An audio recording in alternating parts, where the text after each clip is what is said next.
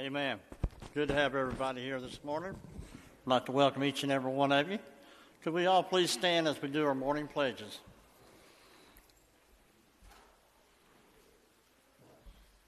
When we're ready, I pledge allegiance to the Bible, God's holy word.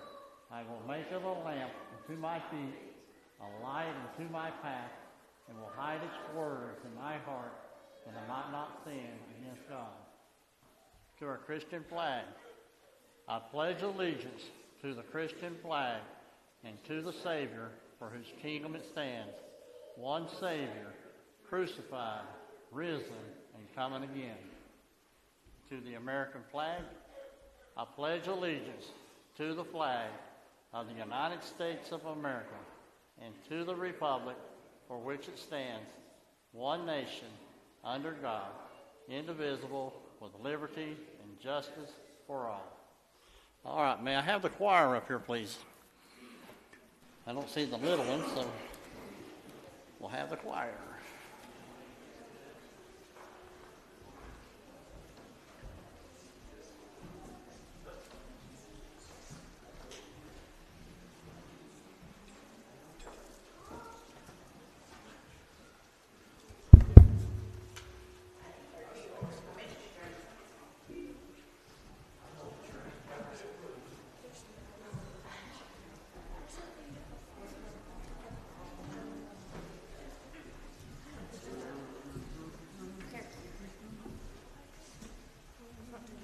We're going to be in the Red Book, page 92.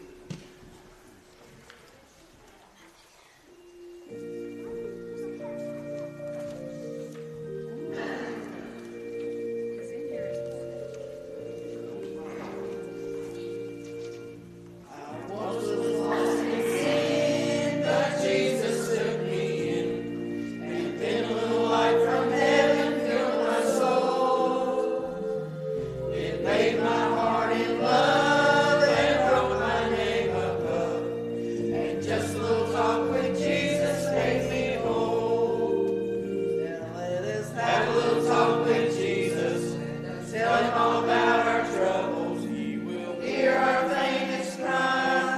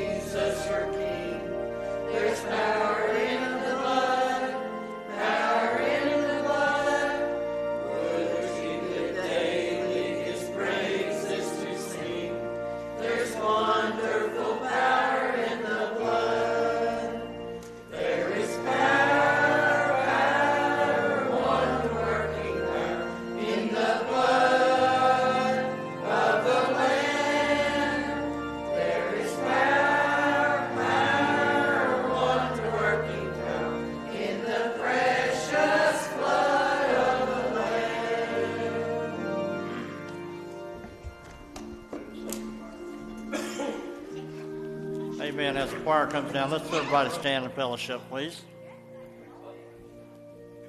Good job, girl. Thank you. God bless you.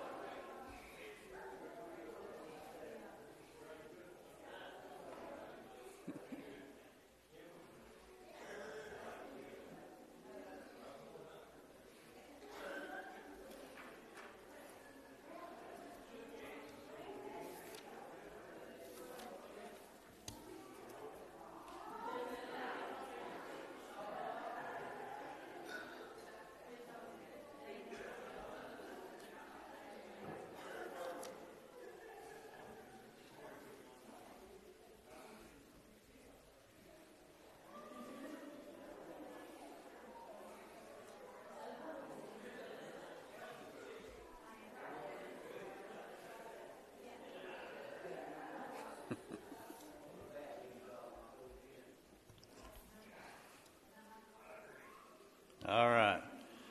Amen. We've got a lot to pray for this morning, folks. Anybody have a special prayer request upon their heart this morning? Amen. Let's remember Sister Dolores. Remember Hazel this morning. Anybody have a special prayer request? Amen. Let's remember Michelle. Amen. Let's remember Mitch this morning. Also, let's remember Bruce and Hunter. Let's remember them this morning. Sister Joyce, glad to have you with us again this morning. Amen. Anybody else? Amen. Let's certainly remember that. Amen. Anyone else? Yes. Yes. Let's remember Sister Marie and her family. Anyone else? Amen. Remember Donna Helton. Anyone else, please? All right, those that have an unspoken prayer request, all that will, let's all come into the altar, please.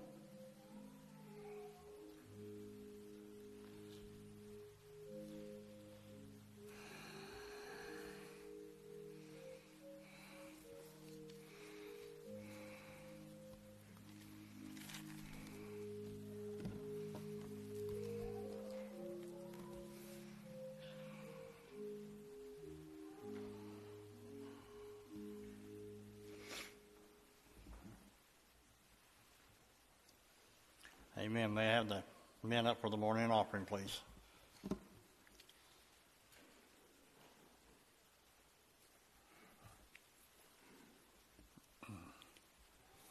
Brother Brian.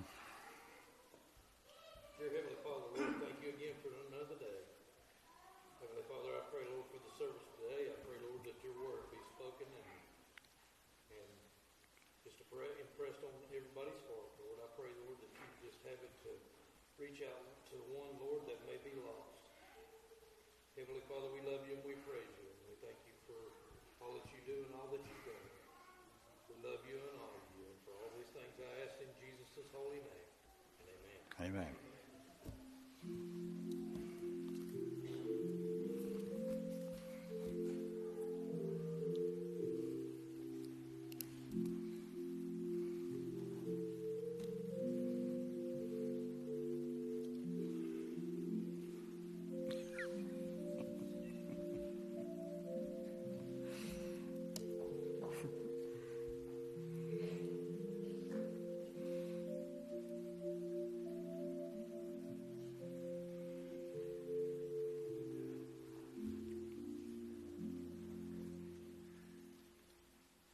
Amen. We've got a few announcements to make.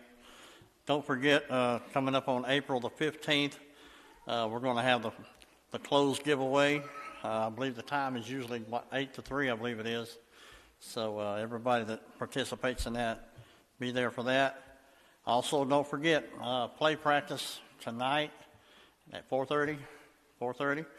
Also on April the 5th, and then also April the 12th. Don't forget those. The time on the Easter egg hunt, I believe, has been changed from 2 to 6. Is that correct? 3 to 6? Okay. 3 to 6. Okay. It's been changed again. All right. And also, that's on April the 8th for the Easter egg hunt, 3 to 6. April the 9th, we'll be having our early morning sunrise service from 6 a.m. And also, the Easter play will be followed the following week on the 16th during our evening service. All right. Do we have anybody that has any special songs that they would like to sing this morning? Oh, here we go. I was about to say we didn't have no volunteers.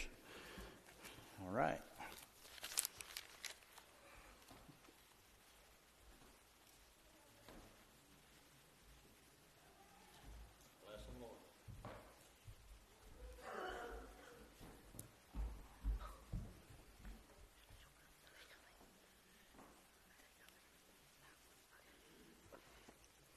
The Father has a plan, though it's hard to see it now.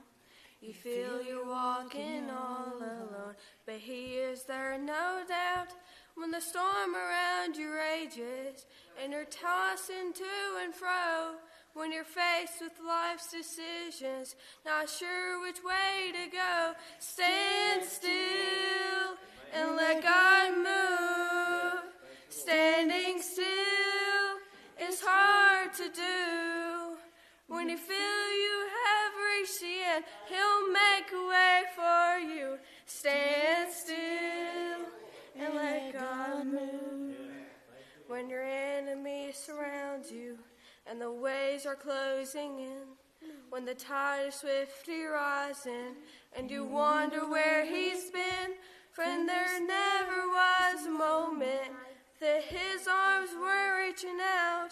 You can rest and sure and be secure God is moving right now. So stand still and let God move. Standing still is hard to do. When you feel you have reached the end, He'll make a way for you. Stand still and let God move. Stand still and let God move.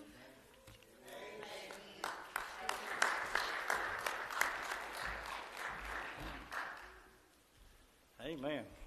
I'm so thankful that we've got young people that will stand up here and sing for the Lord. Praise God for you. Anyone else, please? Sister Joyce, do you have a song this morning? Well, Debbie, I guess we resort to you. Just kidding. Anyone else? Brother Bobby, I guess we're calling on you to pull us through, brother.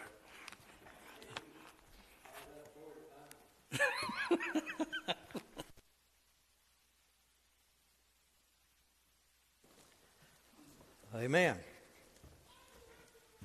I figured y'all got it worked up that if you get me started early, you won't have to stay late. Amen. If you notice, there have been 2 or 3 different announcements this morning. The clothing giveaway, the key word to that is giveaway.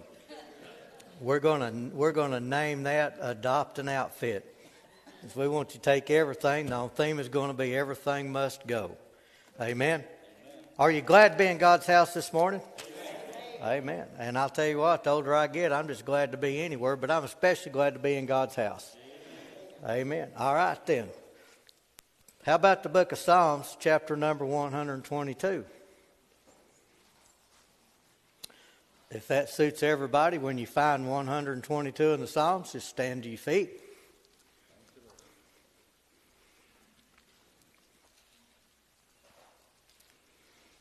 Verse number 1.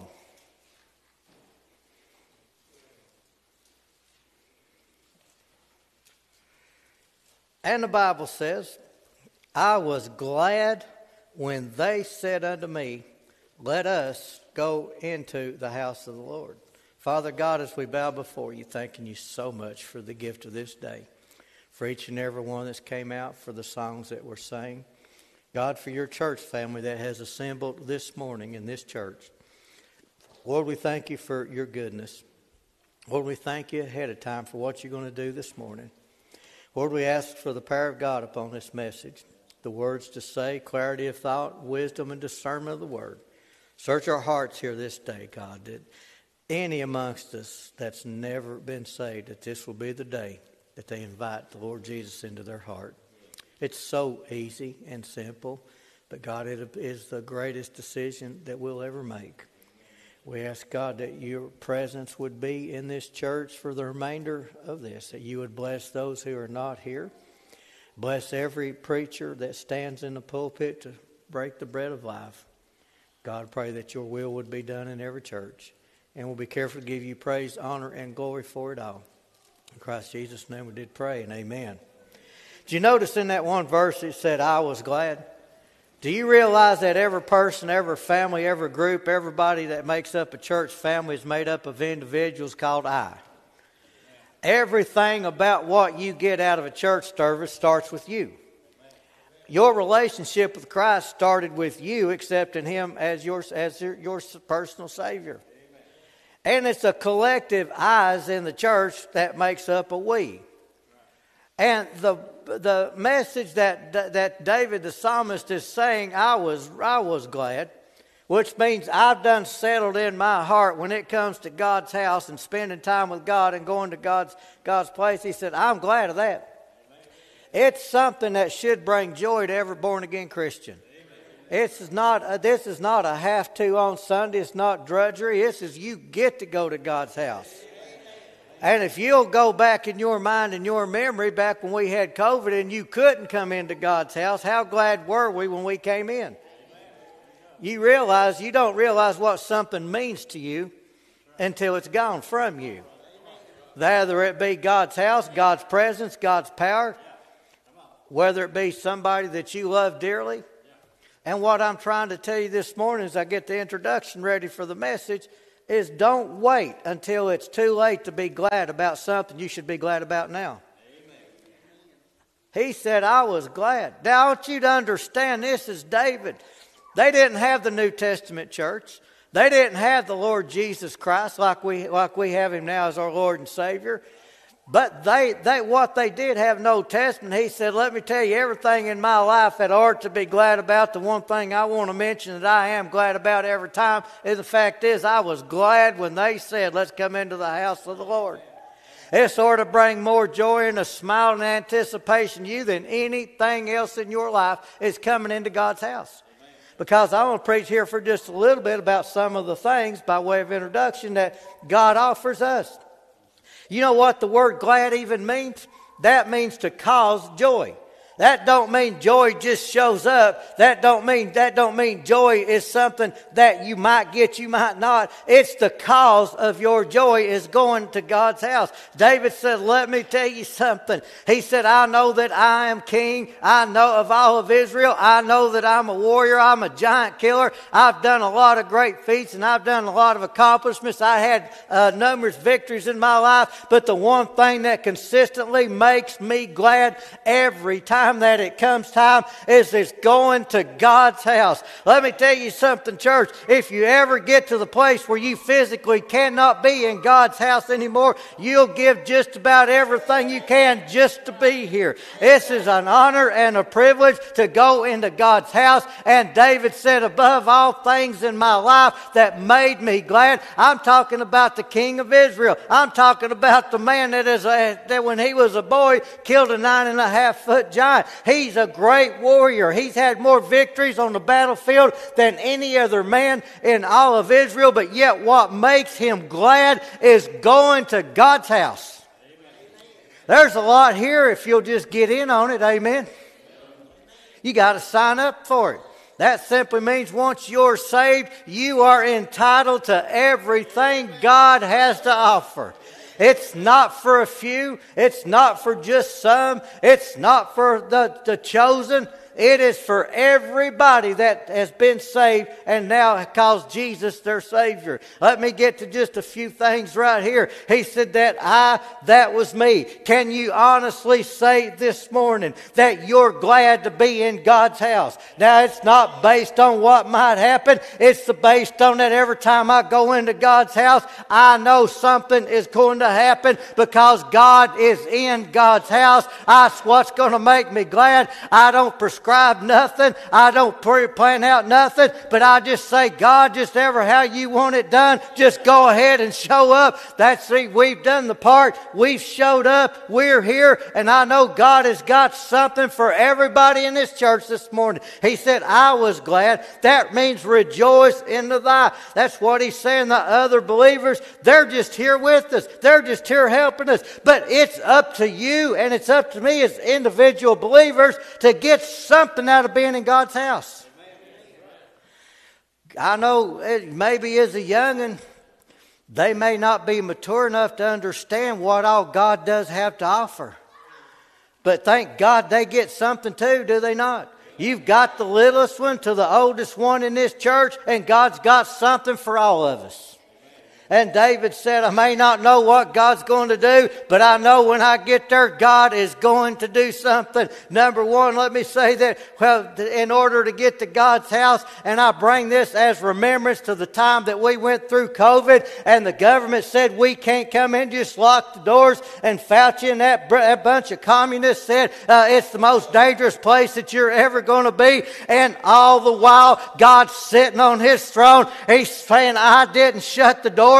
I didn't say you couldn't come in. I didn't say I couldn't bless during COVID. I ain't changed a thing about me. I'm still the same great God I've always been. I ain't withheld my blessings. I'll still create miracles. I'll still heal the sick. I'll still save the lost. It's still my house. I'm still the same great God I always was. Don't you ever let somebody tell you you cannot come into God's house and worship Him. Amen.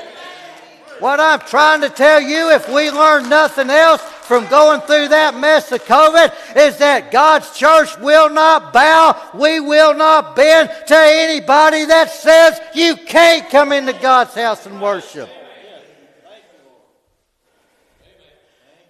As they say, they snookered one over on us. They got everybody to believe church was a death trap.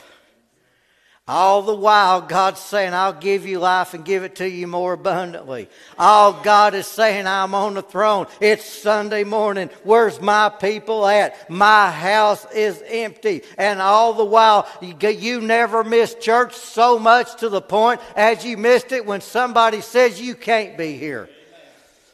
Don't never tell a hillbilly no. You never tell a redneck Christian Baptist you can't do something.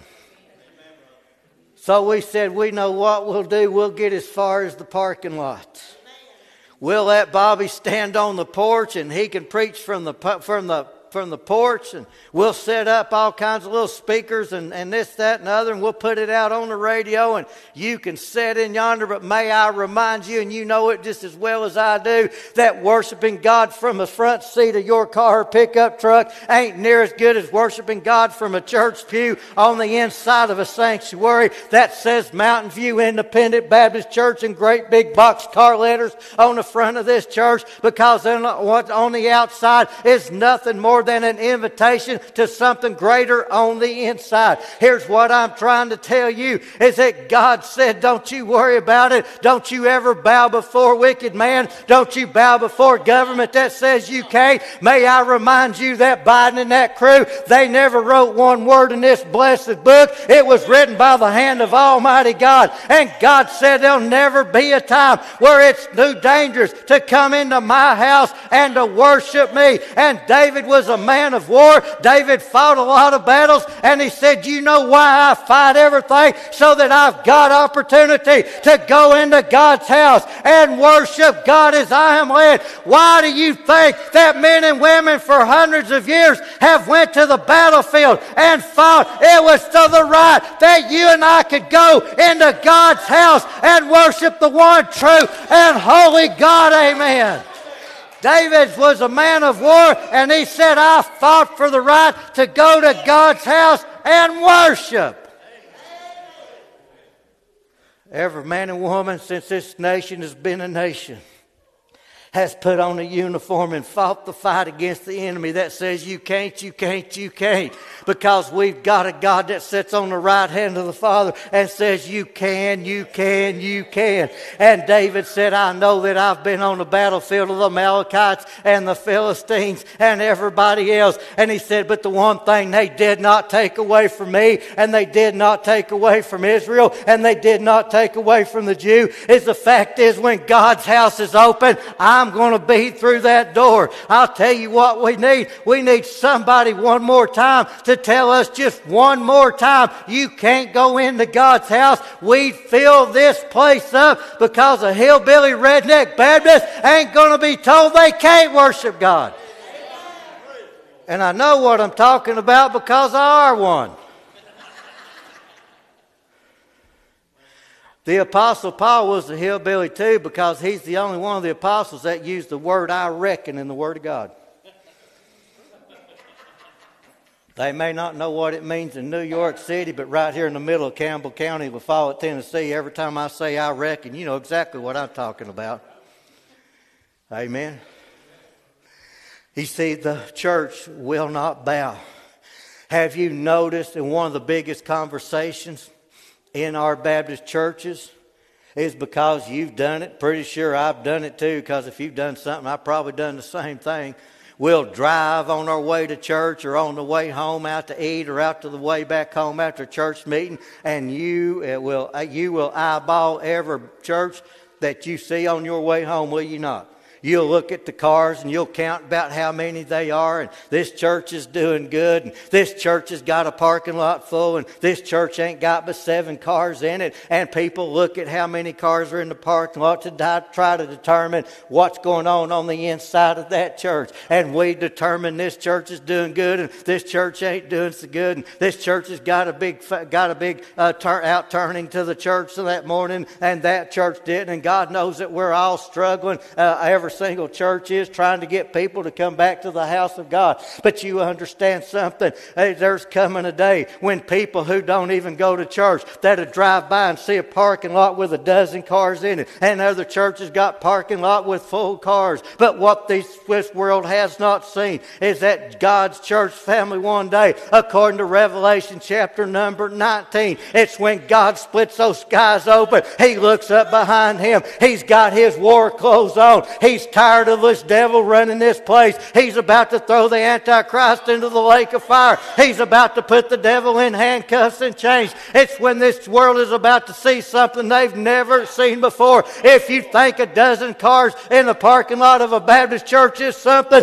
you just wait till we mount up on white horses and have the white robes, and God brings everybody that's been saved by His amazing grace, and He just says, let's go. Let's show them what a church is. Let's show show them what a church family is. Let's show them who we really are. And thank God we follow behind Him and on white horses, and we ride through the valley of Megiddo, and God sets His church up. He sets His kingdom up, and now they're about to find out how many people love God. David said, I was glad because he knew what it was like to march after a great victory and march in on the battlefield and march in great victory with the spoils of war. But this world ain't never seen a march until they seen millions of born-again Christians riding white horses, and God with flames of fire, and God with the sword, and God with on His sides and His vestures, King of kings and Lord of lords. They ain't no mistaking on who it is. He's the one that's leading everybody. And thank God, as far as you could see for hundreds of miles, ain't nothing but His church that's following Him, and they're about to see what a church family looks like. Amen. We won't be divided into a dozen here and 7 over there and 100 on the other side. It's millions of us that'll be here. You see, David said, I was glad when they said, go into the house of the Lord. Let them try to count millions of us on horseback. Because your greatest thoroughbreds at the Kentucky Derby ain't never seen horses like this. They're horses of fire. Elijah had them in his day, and Elisha had them. You don't see them, but thank God heaven is full of them. And we'll be riding them white horses, and the world won't know what hit them. They'll be astounded. You see, if they think there's just a handful of us, if they think there's just a few of us, they get just a little arrogant. They get to thinking there's more of them than they are of us. But you wait till we show up in one place at one time, and the TV cameras from around the world, they ain't never filmed nothing like this before. The greatest army and the Antichrist army is coming against Israel, and he's gathered millions of them, over 200 million men. But thank God when God's army shows up and He just wipes them out and the blood runs up to the horses' bridles, then they're going to know how many people in this world that they said could not go into the house of God. May I remind you, we can't be stopped. We can't be shut down. We can't go quit on us. It's thank God they couldn't stop it then, and they'll not stop it now. I was glad when they said, let's go to the house of the Lord. And it ain't just because I'm your preacher and I'm supposed to be here. Even if I wasn't, I'd still be glad when they said, let's go to the house of the Lord. Let me get to a few things here yet. I'll never get this message preached today. It's what we see when we see in the parking lot and the building and the blessings. Have you ever thought about one of the first things you see when you drive on the church lot? You're going to see that big old brick building. I'm going to tell you something else you're going to see that you didn't get to see before. Do you see all them brand spanking new pretty white lines painted? First thing I want to say about that, you can tell the ones I painted and the ones Jerry painted. Jerry strays the gun barrel. Me, not so much. They wiggle. They're about like that road between here and Jellicoe. I've got a few curves, but you get the general idea. But you're going to see what is on the outside does not even compare to what is on the inside.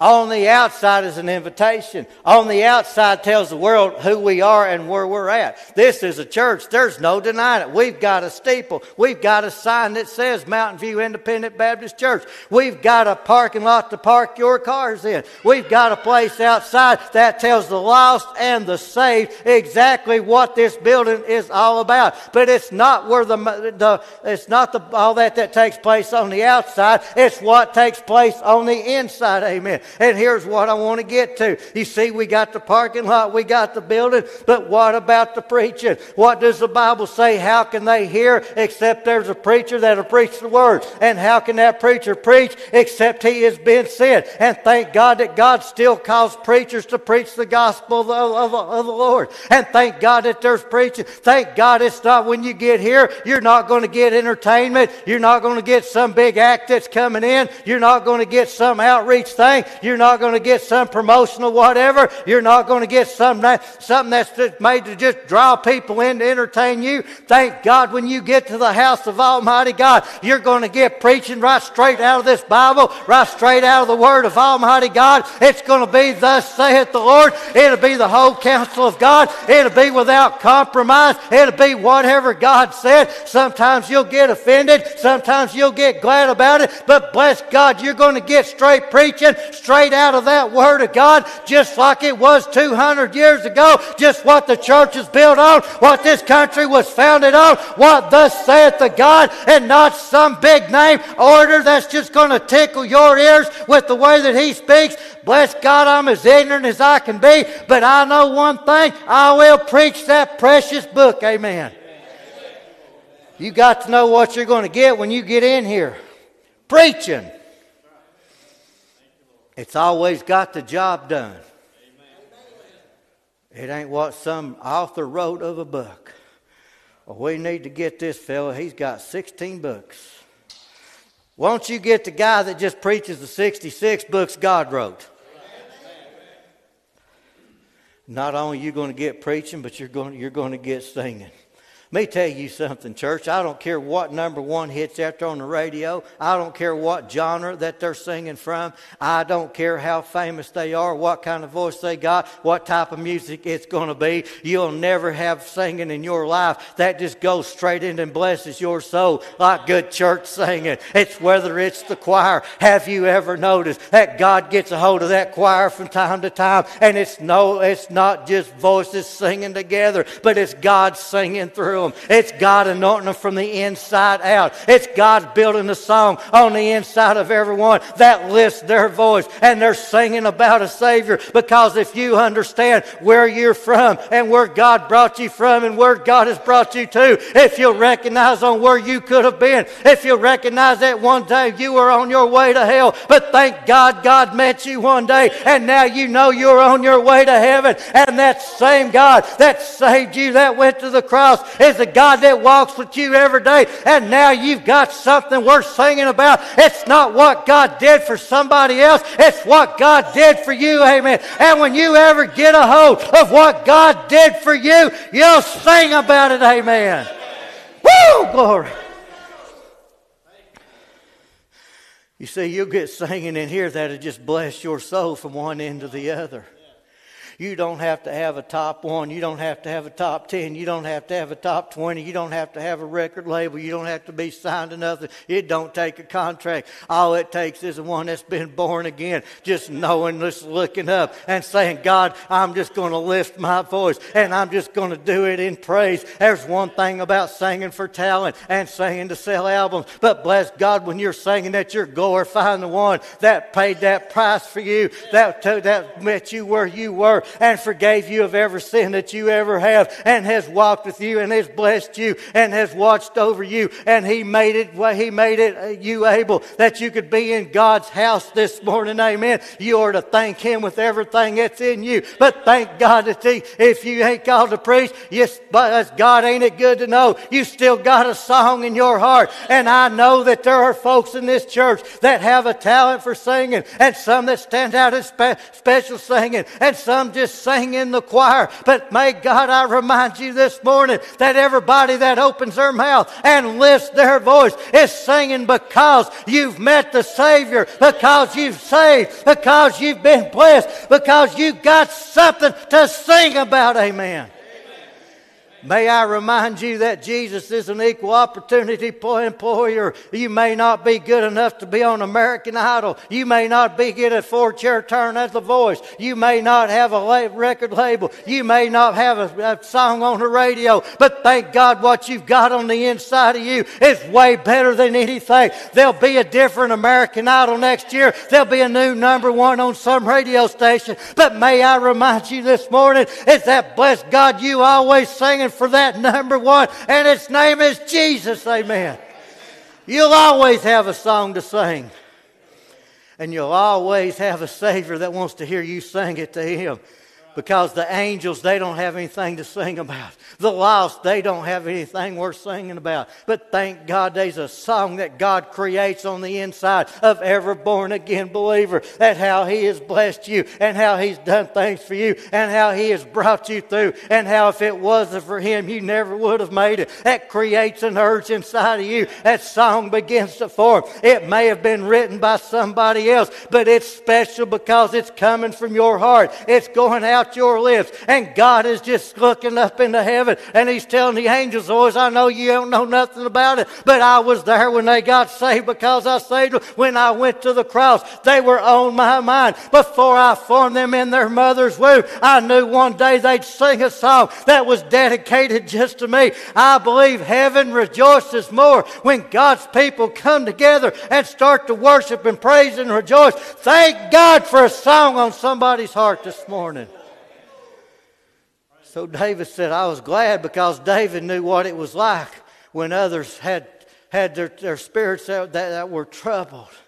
And there's something about God would give David a song that he would write and sing on that harp and he'd play for him. And that songs of praise that he would sing would quiet them down and it would calm them. I don't know what kind of condition you were spiritually. I don't know what kind of condition that you were physically in this morning. But I do know one thing, that when God's people begin to lift their voices and sing praises to Almighty God, you have to feel a whole lot better. He may not fix you at one visit, but He'll make you feel better about being here. And suddenly that burden that you've got, it's not as heavy as it was when you first got here. That storm, it's not raging as bad as it once was. And I'm telling you, church, if anybody ever needed to go and found out when they got to the house of God they had forgiveness, it was David. You see, you understand, we've got preaching, we've got singing, but have you ever thought about something else that God offers to make you glad to go into God's house? He's got testimonies. Oh, what's that mean? That means that somewhere in your life you were facing a storm, climbing a mountain, found yourself in a valley, found yourself surrounded by an enemy, and your enemy comes in many different forms. And the only reason that you have a testimony that's burning in your heart that you've got to share with someone else is because it was God that went in that valley with you. It was God that stilled the storm in your life. It was God that took something back together that the devil and the world tried to take from you. It was God that blessed you in a way that you can't contain it anymore. You've heard what the Bible says, that sometimes the cup runs over. That's what a testimony is. That means you've rejoiced on the inside. You've been thanking God, but there's so much for you to thank God about. You can't keep it to yourself anymore. How many times have we heard it in this church right here? And the fact is, I can't keep quiet. God kept telling me to testify. God kept telling me to share with you what He's done, and it got so great that you could. Your cup began to spill over, and thank God you've got something that you need to share with somebody else. A testimony is when God the Savior has blessed you to the place you can't keep it to yourself anymore. Don't you just love testimonies when God's blessed someone and it's just about to boil over? But not only that, but there's more that'll make you glad to come into God's house. Oh, it's wonderful to have a parking lot. Have you thought about that you drove whatever it is you drove and you didn't have to ride a team of mules in a wagon?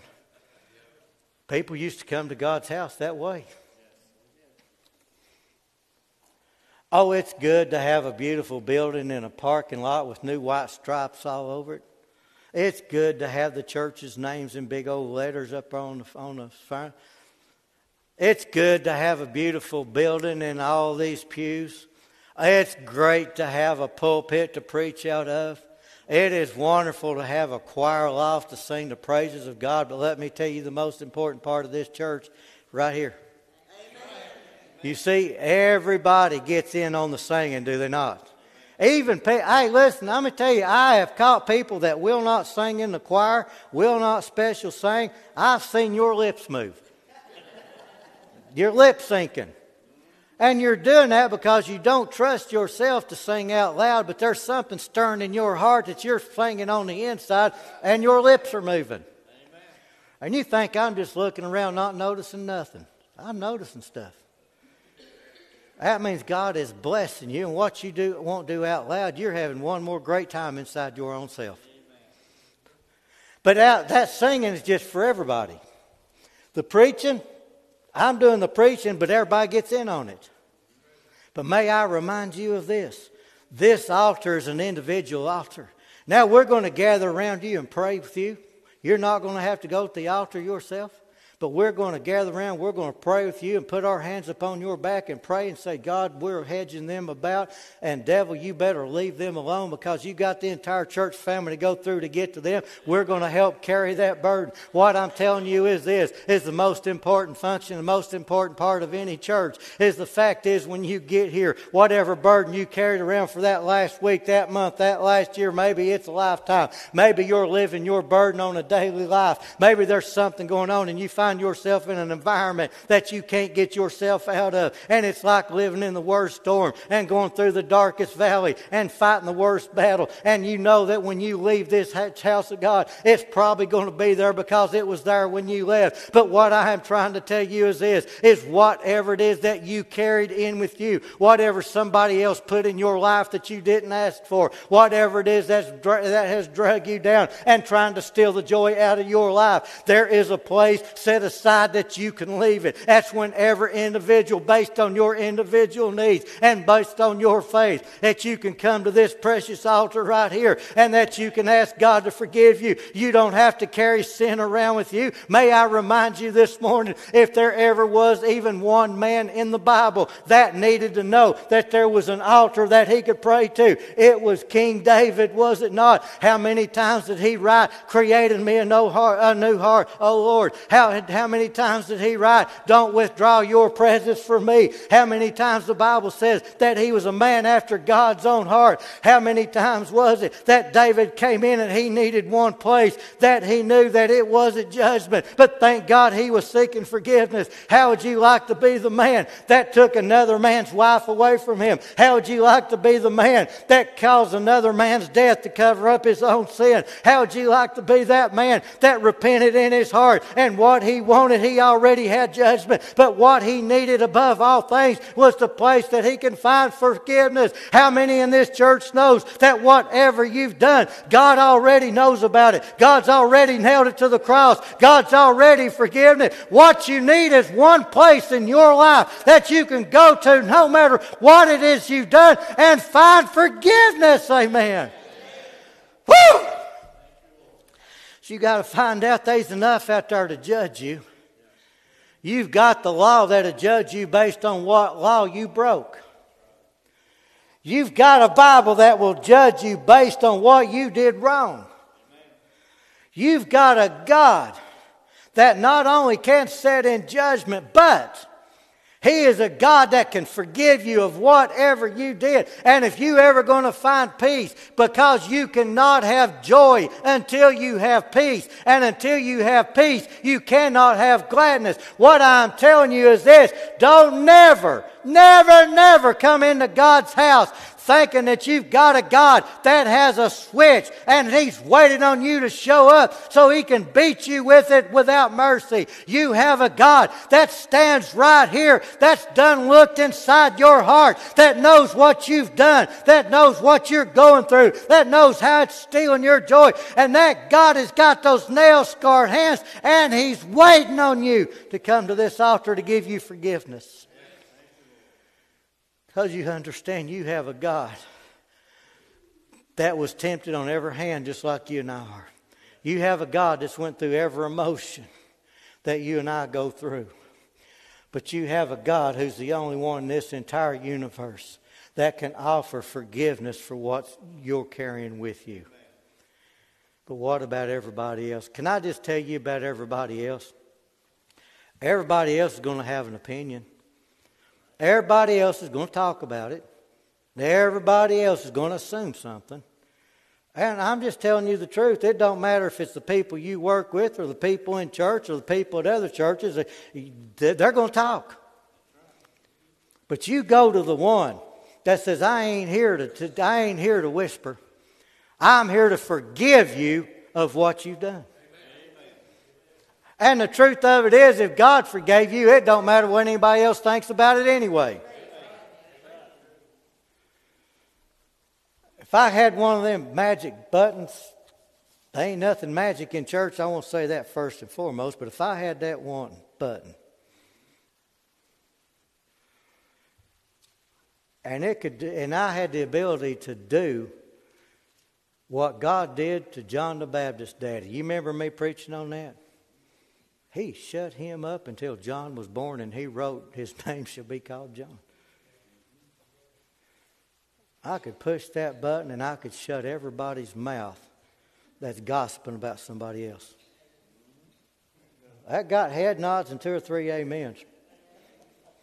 I would shut your mouth until you promise that you'd never gossip again. Does it go on in God's house? Yeah. Does it go on in this church? Yes. Does it go on out yonder? Yes.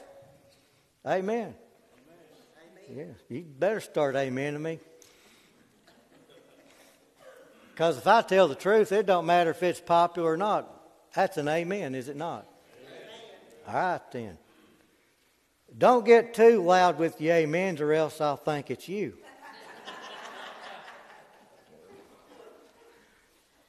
I'm just doing this because I need to catch my breath for a minute. You need to pray. You need an altar because an altar puts you on holy ground in the church. Amen. Moses had an entire desert, but the only place that was holy in that entire desert was the place he was standing, and it was only because God's presence was where he was standing. May I remind you that when you come to the altar, you definitely want the presence of God. And where the presence of God is, that simply means that God's presence is there and it has now become holy. And whatever it is that you carried in that you need God to take off of you so that you can enjoy your salvation, is the fact of it is if God's presence is there, it is going to work. I've preached this so many times, so one more can't hurt nothing. I still preach the God of this Bible. I'll still preach the God that heals illnesses, that God can still raise the dead when the doctor says it's too late. I preach the God that still saves the lost. I preach a God that forgives all manner of sins. I preach a God that no matter if everybody you know has turned their back upon you and pointed at you and pointed at your sins, He's the God that'll write in the dirt and say forgiven. When everybody else wants to cast a stone, thank God He writes down He's been forgiven. And God looks around and says, where are thine accusers? And they ain't nowhere to be seen. I don't accuse you. I forgive you. Thank God you come in the church accused, but you leave forgiven. That'll make you glad to come to God's house, won't it? I ain't looked at my watch. Is anybody getting hungry yet? Because I kind of listen for the right. When I take a breath, I listen if I can hear any rumblings.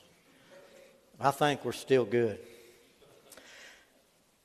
I want to know when I go to church, I'm glad because it's a place I will be forgiven. David needed forgiveness. What about the Apostle Peter? Was he not the only apostle that denied Jesus 3 different times? Ain't it the truth? And God made sure He put that in His Bible. Now that's not what a preacher wants on his resume. We're going to get the Apostle Peter next week, and let me see what it is. Yep, he's walked on water. He's the only apostle to ever raise the dead. He's the only apostle that denied Jesus 3 times. That would get you canceled out today, would it not? Because you ever understood that churches and preachers want to hold somebody else to a whole lot higher accountability than they do their own self? You better have everything right or you're going to preach at my church. Well, may I remind you that the people that Jesus called to do His preaching were tax collectors, fishermen, adulterers, sinners, murderers. And God chose them, who knows everything.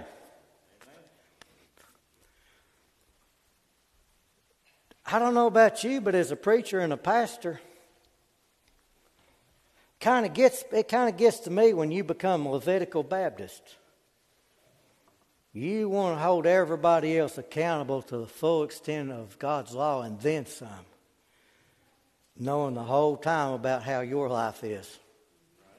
Amen? I've told you different times, there ain't no halos in this church. We're just all sinners saved by God's amazing grace. And the gospel, whether I preach it or anybody else, I preach the same no matter who you are in this church. It's the same truth. I got 2 head nods and a really low oh amen right here. Just keep working on it, church. You'll get there. All right, let me preach on. You see, the Apostle Paul, I ain't going to be preaching on him. I'm going to move on ahead. I want to tell you something else that makes you glad to come into God's house. Because this is the only place in the entire world, whether it be this church or any other church, that's the New Testament church, that Jesus Christ is the Lord and the Savior, and the head of it. Is the fact is that this is the church. This is the only place that you'll go where you'll find all 3 crosses. Oh, that, huh? That's got some amens. You ain't sure what you're amening, but you're going with me on it, and I like that. But we only have the 1 cross. Oh, we got 2 more here. You don't see them. And I ain't talking about the one in the kitchen. I'm talking about, we recognize right off the bat that one in the middle, because that's the Lord Jesus Christ, is it not? But may I remind you of something, that you on Golgotha that day, did you not have 2 thieves being crucified the same day Jesus was? Did he not have a malefactor on one side and on the other side? Did I not, may I also remind you this morning, is that those men were going to die that day and nothing could get them out of it. And they got that day and they both had opportunity. But there was no forgiveness on Golgotha until that 3rd cross went in the ground. And when that 3rd cross went in the ground, dear friend, the fact it wasn't the cross in the ground. It was who was hanging upon that cross. He was dying for the sins of this world. He was dying for the sins of our church. He was dying for the sins going back to the Garden of Eden. And thank God he was there. And on one side, on the other, did they one not say, why don't you just forgive? Why don't you get yourself off the cross? And the other thief said, we deserve to be here, and I'm just filling these in because I've got a lot of preaching to do, and I got to hurry up and get there. And you see that you had those 2 men. That one was hanging on the cross, the other was hanging on the cross. Both of them were guilty. And that one, buddy, he had repentance in his heart. He just looked at Jesus. He said, whenever you come into your kingdom, he said, would you please remember me? And Jesus said, this day thou shalt be in paradise with me. Did he not say that? What I'm trying to tell you is this, is that we're all hung upon a cross of our sins and our past and our unforgiveness. But thank God they've always got that one that's on that 3rd cross. That's in the middle, amen. Who's the cross that's paying for my sin debt and paying for your sin debt. You'll have people come into this church that's like the thief on the cross. It's remember me when you come into thy kingdom. But you'll also have thieves hanging on the other cross that said, I don't want none of it. They just don't even worry with it. I'm guilty of what I've done. I don't want to be saved. I don't want to believe in him. And they'll leave this under conviction, this church, and die and go to hell. You see, all 3 crosses are represented. He ain't on that cross anymore. He's already paid the sin debt.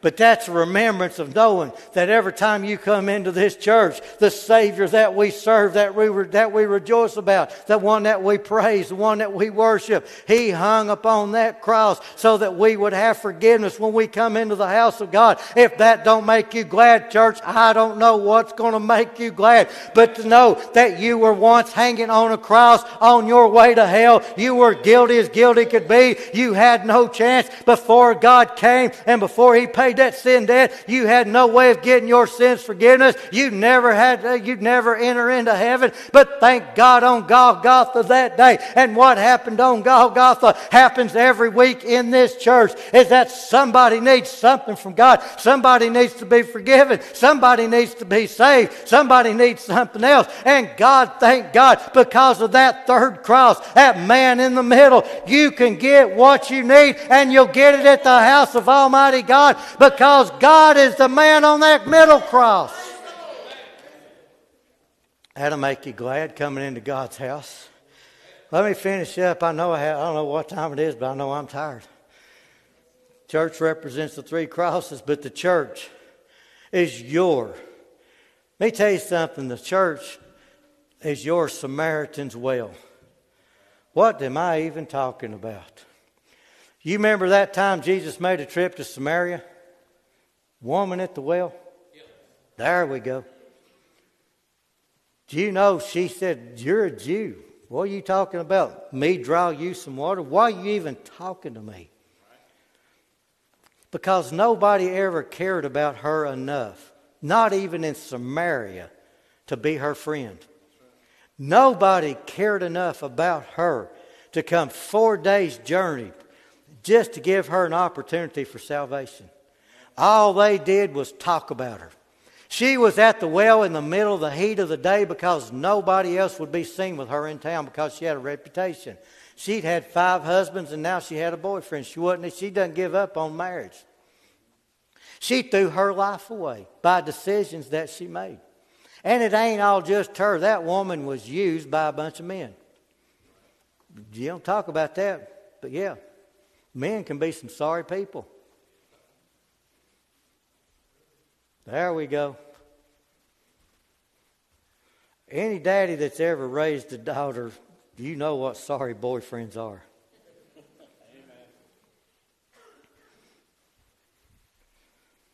I got so mad one time I found one of her old boyfriends. I don't know if I ought to tell this or not. It's going on Facebook. I don't know how long the statutes of limitations is, but let me just give you the Reader's Digest version of it. I wasn't there to pray. I throwed him up against the wall, and I spoke clear English. I was 160 pounds of one mad daddy. Never had a problem anymore. But what I'm trying to tell you is this. If you think a daddy that loves his daughter ain't going to put up with somebody doing his daughter wrong, may I remind you that Jesus was there as her Savior. Don't you suppose that it made Jesus angry at the way she was being treated? Do you want people to treat you according to the mistakes you've made in your past? Do you want people to make of things that you've done? Do you want to go through life and people look at you based on a reputation that has been formed by decisions you've made your own self or what everybody else applies to you? Jesus showed up that day to put a stop to the way because that had become she was about to become his father's daughter. Are you with me? And the fact of it is that if that woman's ever going to be his father's daughter, which makes her his sister, he's going to go in there and he's going to take care of business. And when you find out that she was at that well with the reputation, he gave her the forgiveness because she went from having a reputation as a woman at the well that had been married 5 times and now had a boyfriend that she wasn't even married to. And the fact is that God gave her a testimony. She went to that town. She didn't care what the people said. She didn't care what they thought. She didn't care what their opinions was. She was telling them about the Lord Jesus Christ. What I'm saying to you is this, is that I don't know your life, but if God has ever saved you from a past, that has defined who people say that you are. And God has given you a testimony and not a past. God, you ought to shout the victory to God. It don't matter what it used to be. It don't matter what it once was. What matters now is that you got a Savior that saved you from what you used to be. And so you'll find Wednesday night. Let's don't even wait till Wednesday. We got church on Sunday nights. 6 o'clock when it's time to open these doors and it's time to start. Man, everybody that walks through these doors ought to be glad. You're not on your way to hell today. You've been forgiven of the wrongs that you have purposely done, and you know that. No matter what everybody has said, if you was ever raised up in any kind of school or raised up in any community where you've been poor, and people judged you based on the house you lived in, the car your daddy drove, the clothes you wore, and where you worked, and they still do that today, am I telling the truth? And the fact of it is that God said it ain't about what you wear. It ain't about where you've been. It ain't about what everybody else says. I want you to understand that no matter how poor you grew up, how much or how little that you have right now, you are a child of the Most High God. You are royalty in this world. And the fact of it is you're going to live in a mansion up in heaven. You're going to wear white robes. You're going to walk on streets of gold. Your Father is the King of Kings and the Lord of Lords. Amen. What I'm trying to tell you this morning morning is this. It ain't based on what everybody else says. It ain't how you grew up. It ain't where you grew up. Ain't God, it's that vow that you've got a saving knowledge of the Lord Jesus Christ this morning. If that don't make you shout hallelujah, I ain't got no idea what's going to. Would y'all come get a verse invitation? I'm going to quit right here. Amen. Melinda, you might want to come up and get a song this morning. Would you ask yourself a question? Because this is the time where you do business with God. You've been sung to, you've been preached to this morning. Are you glad when it's time to go to the house of God? Are you glad that you've been to the house of God? Are you glad that you've got a Savior that made you a place to go where it's not what everybody else says you are, but it's who He says you are? While we stand to our feet.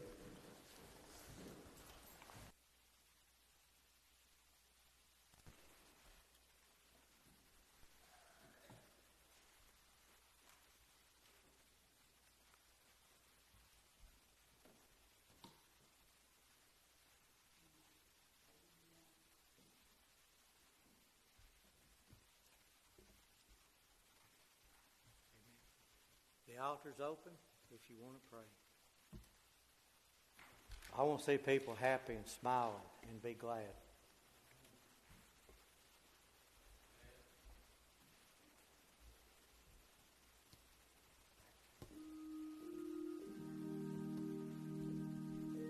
Just as I am. That's how God found you. That's how God saved you. I want to ask you a question. I know this happens in school a lot, but it happens in the grown-up world too. People have so bullied you and talked about you and painted you in a corner that you've lost the joy. You may be here and your circumstances of where you are has taken the joy from you. You want it back? God's got it for you. Yes, God bless them as they pray.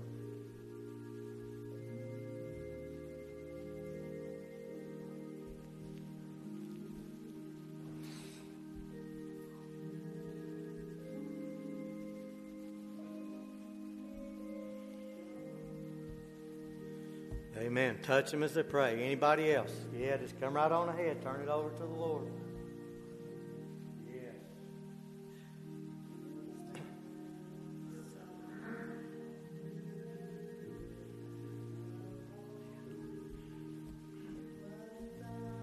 Yes, God touch them as they pray. Yes, as they make their way to the altar. Don't matter what it is, bring it to the Lord.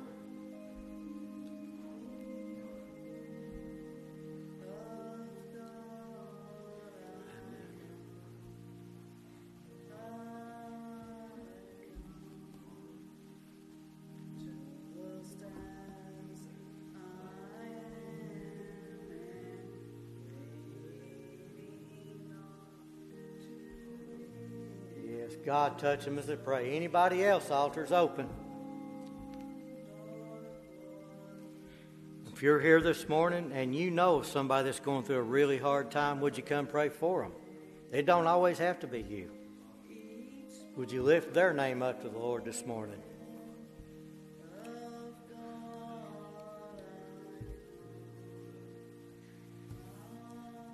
Yes, God touch them this morning as they pray. God help them.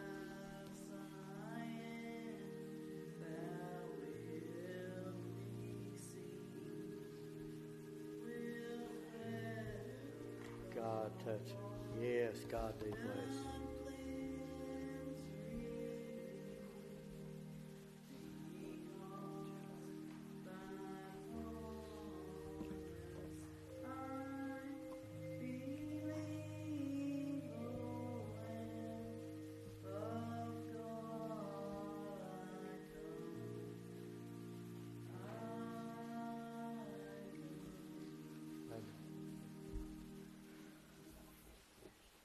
Amen. Okay. Does anybody got anything on their mind or heart before we dismiss? Amen.